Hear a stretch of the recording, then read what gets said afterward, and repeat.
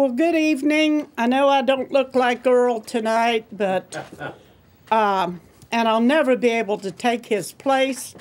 But he's just a little tad under the weather tonight, and he wanted us. He made it to the TV station. He made it to our house.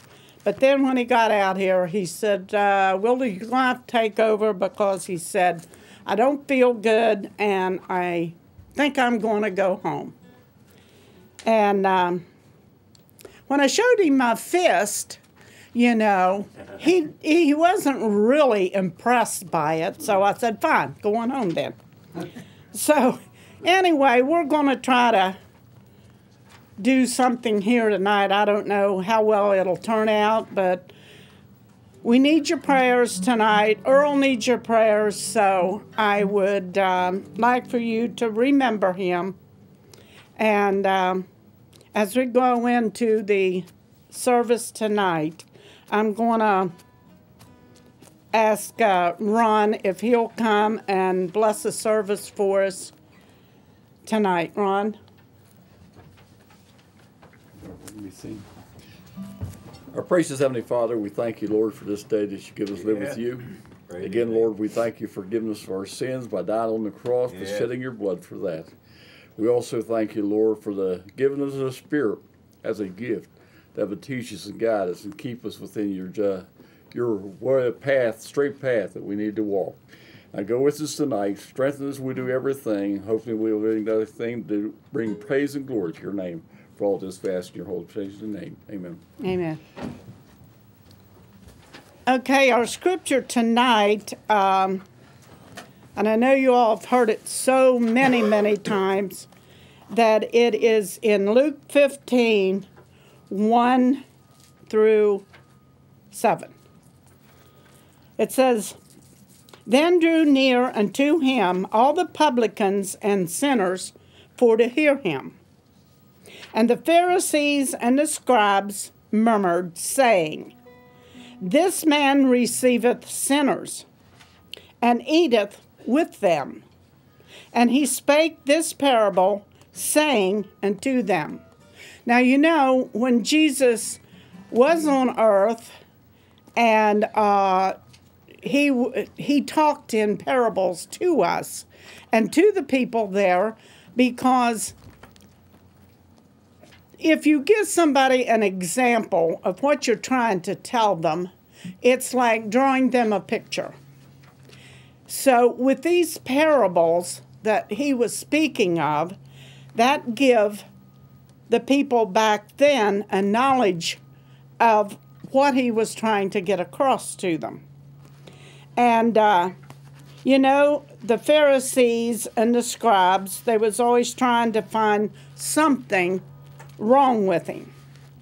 And they said, This man receiveth sinners. And he even goes and he eats with them. Well, what are we supposed to do? We are people on this earth today that we should not be treating one person any different than we do anybody else, whether they're Christian people or whether they're sinners. And in this second verse, Jesus even went and ate with the sinners. So we're not any better than he is. So, I mean, you know, how many times have you went into a restaurant and ate your dinner? Do you think they're all Christians in there? No. There are plenty of sinners in there. And you know, it really does my heart good to say, we always say the grace, bless the food, and it makes no difference who's in there. You don't know what saying that grace is going to do to a sinner sitting at the next table. So, I mean, I've even done this at restaurants that I've been to. When I see somebody pray, when I'm ready to leave, I know a lot of people would think, well, boy, she's really bold, and she's coming over there talking to people that she doesn't even know. And I go over to those people and I thank them for praying. And I was down to a restaurant one day, and I got up and I walked over, and this man and woman was sitting at the table. Now, I thought they were Christians, but I didn't know for sure. So whenever they finished their meal and they had blessed it and everything, I walked over to them and I said, I want to thank you for praying for your meal.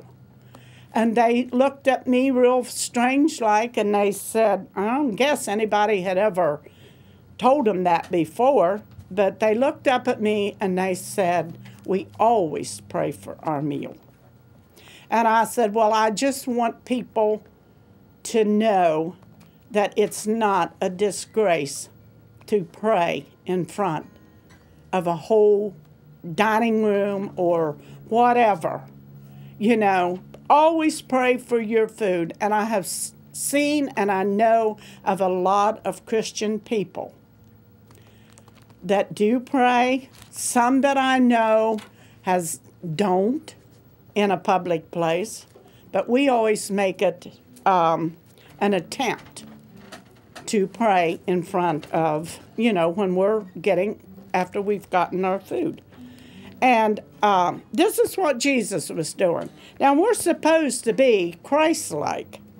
So how much more Christ-like can you be than eating with sinners as Jesus did? And then he told them in this parable here, he said, what man of you, having 100 sheep, and if he lose one of them, doth he not leave the 99 in the wilderness and go after that which is lost until he finds it? Now, you know,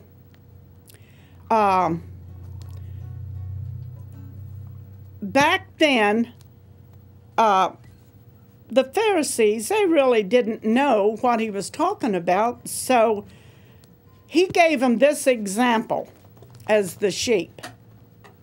I remember one time I was in Sunday school. I hadn't been a Christian, but just maybe a couple weeks at the most. And I was asked, when Jesus told Peter to go feed his sheep, this particular person looked at me and said, Wilda, what does he mean? And me being somebody that, yeah, I grew up in church, but it never meant anything to me, so I really didn't know what he was talking about. So anyway, this person asked me, well, what is he talking about? And I said, well, I don't know. I guess he's got a bunch of sheep out there that needs to be fed. And he's asking Peter to feed his sheep. And, of course, it drew a laugh from the church members that was there. And I said, well, what did I say wrong? And, see, I didn't know really what was going on until it was explained to me. Who is the sheep? Okay? I'm sorry, I didn't know. I wasn't being funny, but, you know, a new babe in Christ, I just didn't know what they were talking about. So if it had been explained maybe into a parable where I could have kind of pictured it in my mind, you know, then maybe I could have explained it a little bit better. But anyway, I thought they was sheep out in the field eating, and it was dinner time for them, so that's what I told them. But anyway, on the example that he gave here, he was telling them that he had 99 sheep in the wilderness. And there was one that he had to go look for. He had 100. but he had 99 that he could take count of. And this one little sheep was lost. And he was going to go find it. The shepherd was looking for it. And that one little sheep meant just as much to him as that 99 did. So in actuality, this one little sheep that was lost meant a little bit more than the 99. And the reason why it is that people, when you are in a congregation and something comes up on you or on a group of people, 99 people could ward off whatever had come against them, but this one little sheep that they had that was lost, then he had no one to help him. So the shepherd made up his mind that he was going to go find that one little sheep. So it's the same way with us today. How many are there in a group of people that are in church that actually go out and look for one that has not come back to church for 3 or 4 days or 3 or 4 weeks? You know, how many of us will come back and say, well, you know, so-and-so wasn't here last Sunday, so I went out and I looked for him. I looked and I talked to him to see why he wasn't here last Sunday. And that's the same way the shepherd did. That one sheep that was lost meant as much to him as those 99.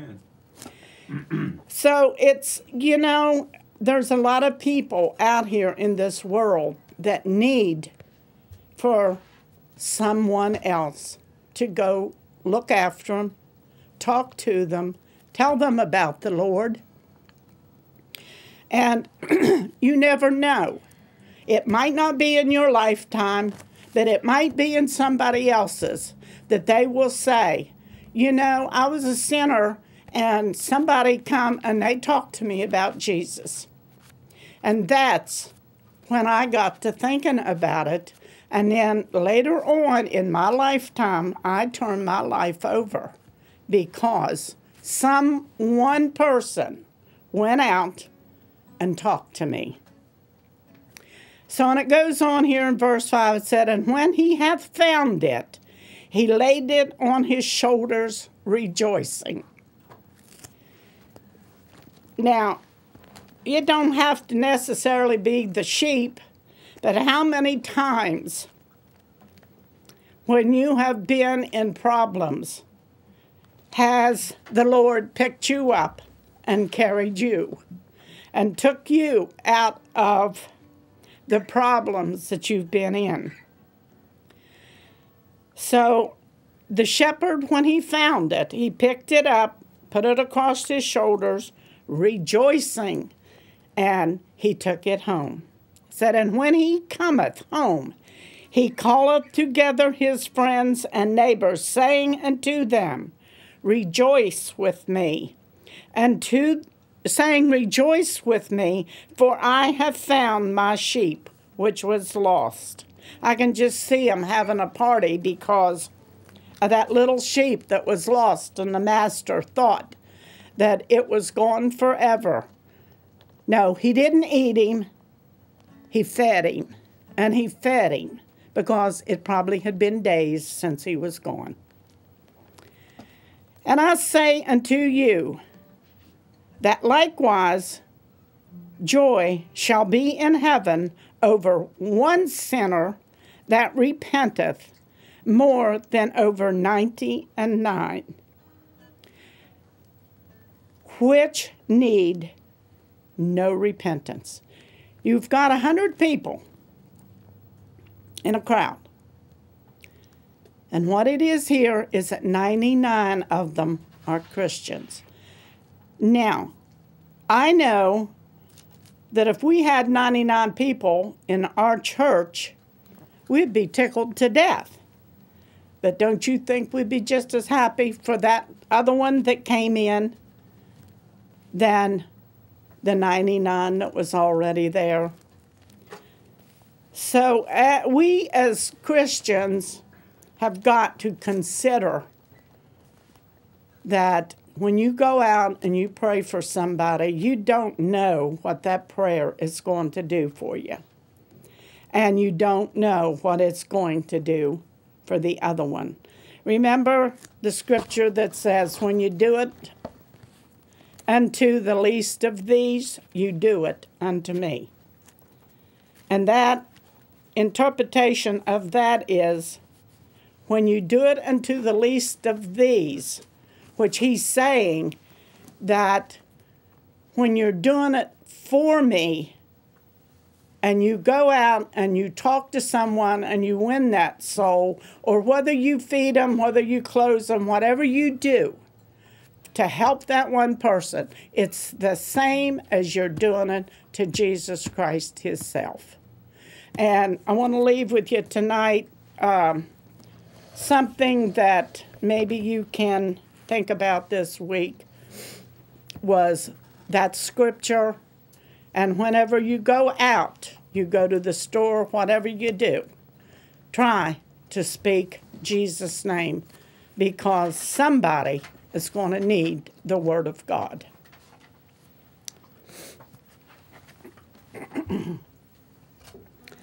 This song that I got tonight, I told Brother Paul Sunday that I would send this out to him. And Paul, this one's for you. I hope it's the right song. If I can sing. I got my frog, so I don't really know. It's called Wilt Thou Be Made Whole. I don't know whether I can see or not. Move that a little bit around. Okay. Jesus came to Bethesda's pool, where the crippled did wait for the water to move. A man had been lame for 38 years. He asked him this question that still rings in my ears. Wilt thou be made whole? Do you want a new life? Wilt thou be made whole and believe in Christ? Do you want to be washed as white as the snow? God's question to you, wilt thou be made whole?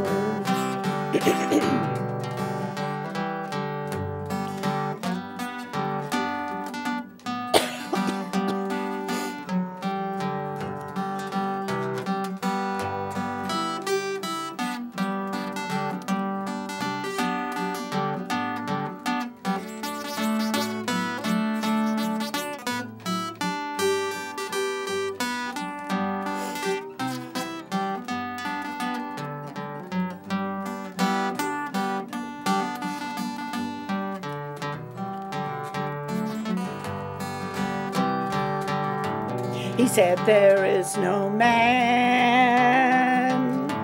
to help me in the pool.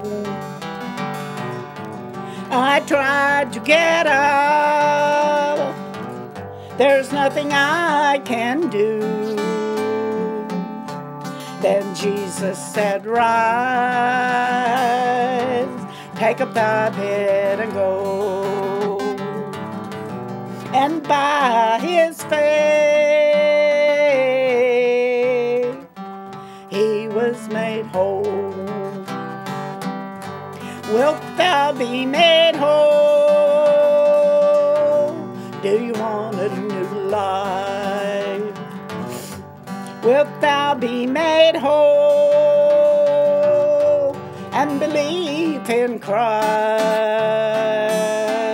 Do you want to be washed as white as snow?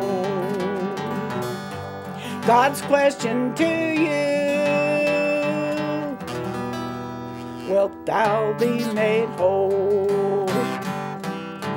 Wilt thou be made whole?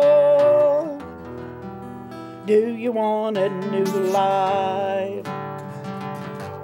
Wilt thou be made whole and believe in Christ? Do you want to be washed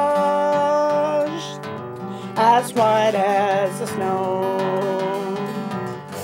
God's question to you: wilt thou be made whole?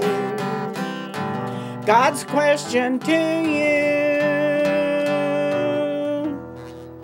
wilt thou be made whole? Okay, Ron. Ron's going to do his thing now. Ron, Audra, whoever. Do her favorite song tonight. That has a lot of meaning to it, the old rugged cross. On a hill far away stood an old rugged cross, the ending of suffering and shame. And I love that old cross, where the dearest and best for a world of lost sinners was slain. So I'll cherish the old rugged cross till my trophies at last I lay down. I will cling to the old rugged cross and exchange it someday for a crown. Oh, that old rugged cross, so despised by the world, has a wondrous attraction for me. For the dear Lamb of God left his glory above to bear it to dark Calvary. So I'll cherish the old rugged cross till my trophies at last I lay down. I will cling to the old rugged cross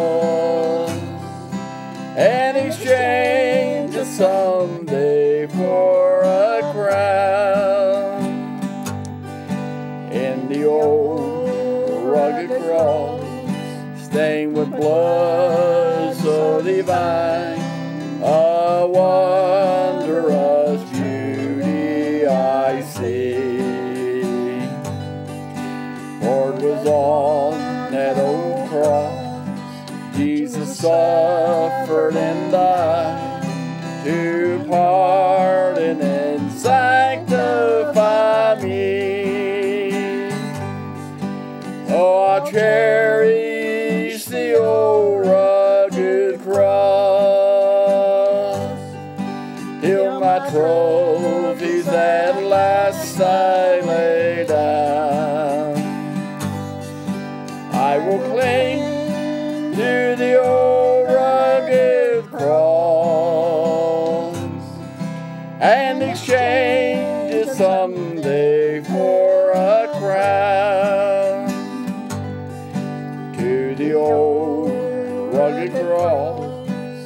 I will ever be true.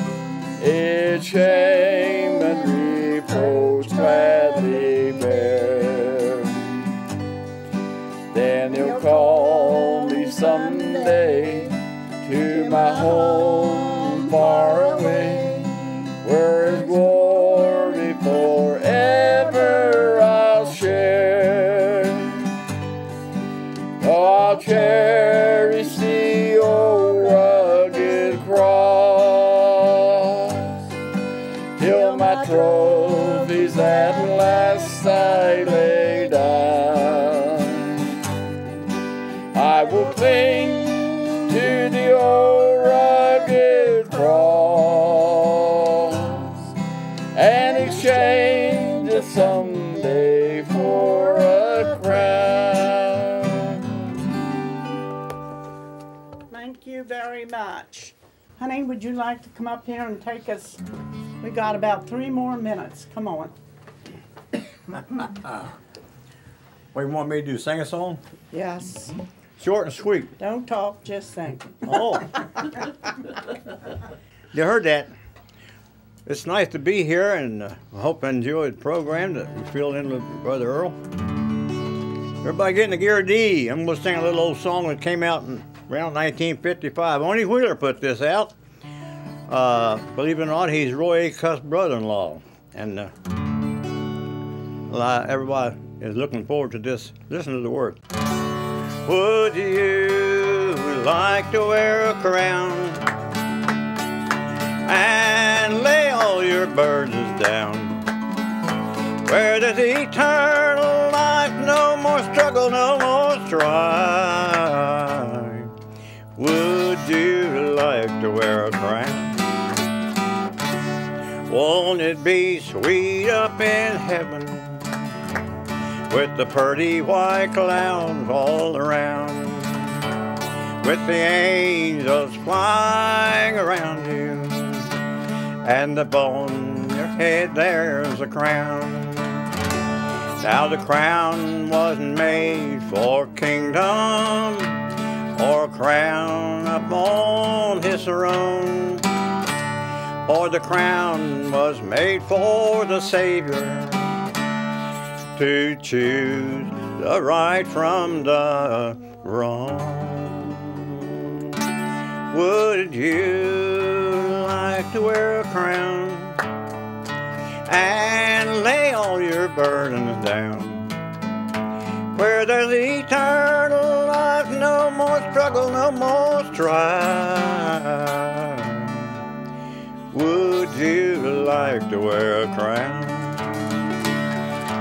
Would you like to wear a crown?